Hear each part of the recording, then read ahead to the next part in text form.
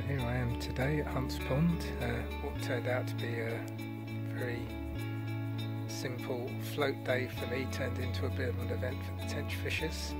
Anyway, we're enjoying reasonable weather, staying dry at the moment, which for this year has been quite a notable event, but so far no fish reported, but it's very enjoyable just sitting here.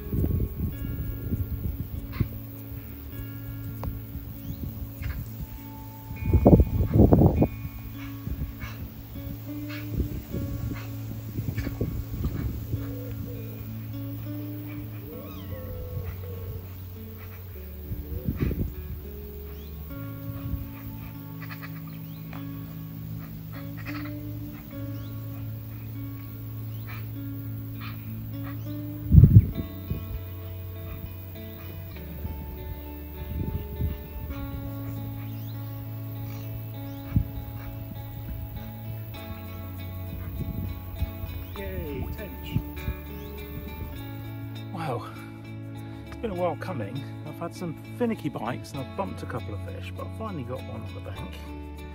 It's not a monster at all. It's £5 two.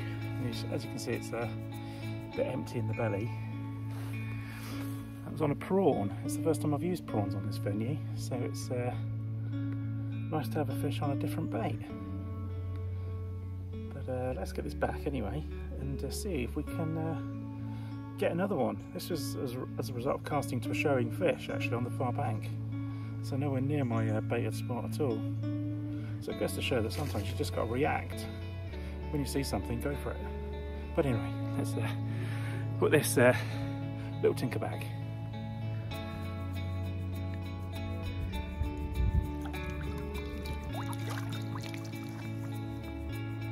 So this is the bottom end of the rig that I used to catch that tench. It's a bit unconventional for a float rig, but as you can see I'm hair rigging a prawn using one of those quick stops that you push through with the bait tight to the hook, very short hook link, and then a quick change swivel.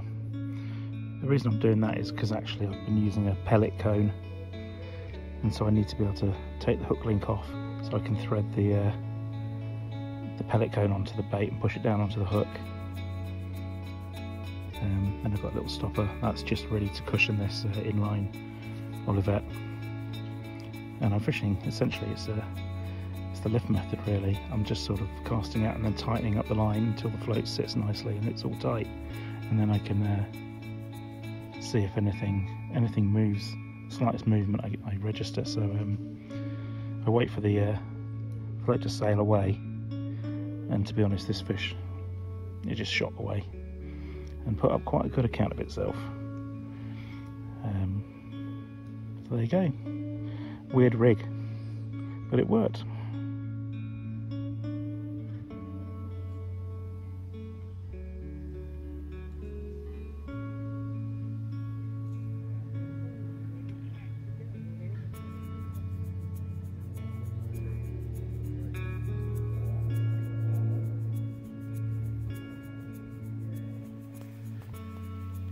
Tench, it's not very big, but it's a fish, and I might need my little oh dear, I won't swear, it's come off.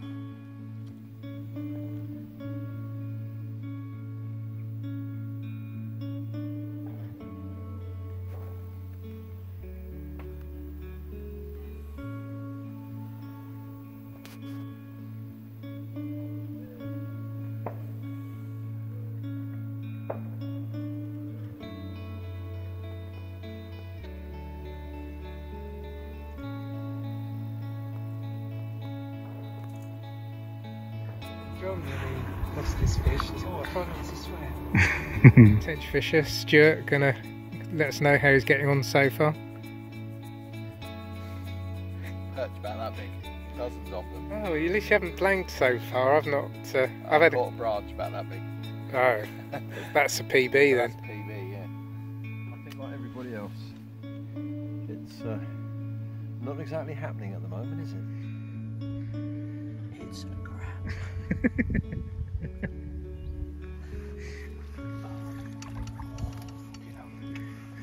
Took me all round the leg. They're strong fish, they don't have fight in here. Well, it's not a tench, but it's enough pull.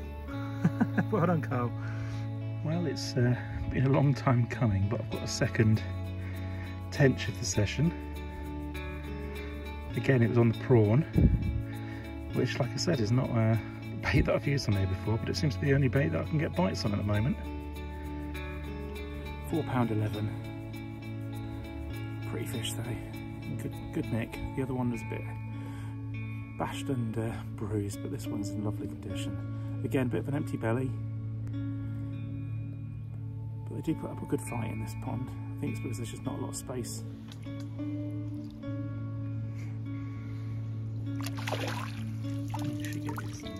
Yeah, I reckon high 3, low 4 probably. It's more than I've caught anyway, so yeah. It's Chris with his first fish of the day. Nuisance fish. Frankly, any fish. It didn't like that, it stuck its dorsal like when I caught it a nuisance fish. Come on, fish. But well done, Chris, anyway. Let's get it back and let's get attention. Wonderful.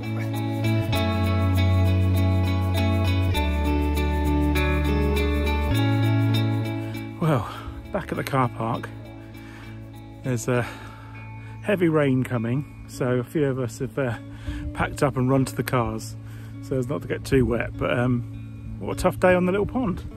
Normally fish is a bit better than that. I think there's only 3 tench caught, a couple of carp. I lost a couple of tench as well. But yeah, tough fishing. Don't know why. Don't know whether it's been fished heavily over the last few days, as they sometimes rent it out for matches, and I suppose that could have had an impact. But honestly, it's probably just something to do with the weather. It's been so warm and muggy. It's probably put them off feeding, to be honest.